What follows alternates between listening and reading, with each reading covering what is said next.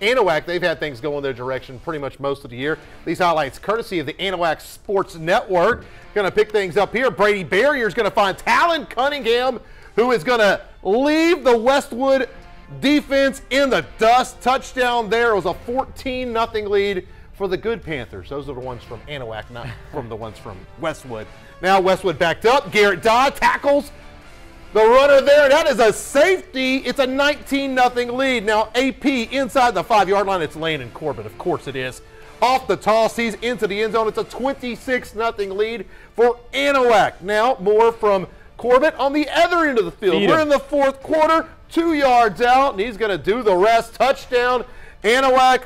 They are rolling into the area round with the final 42-14 over those Westwood Panthers.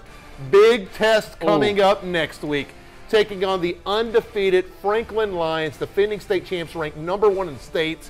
You gotta feel if Coach Neese and Anahuac, if they can get past Franklin, that bracket opens up in a major way. Jasper had a real close game with Franklin. Maybe go watch some of that tape or something like that, but that's a tough draw. They certainly did. Woodville had a very close game against Franklin. So when you don't really want to compare games to games, especially non-district games. But I think when Anahuac is healthy, and they've got a Landon Corbett who's healthy, they got Barrier, the freshman quarterback. When they are clicking and they are healthy, they can play with anybody in their division. Anything can happen. Feed the big fella in the backfield. Give it to Corbett.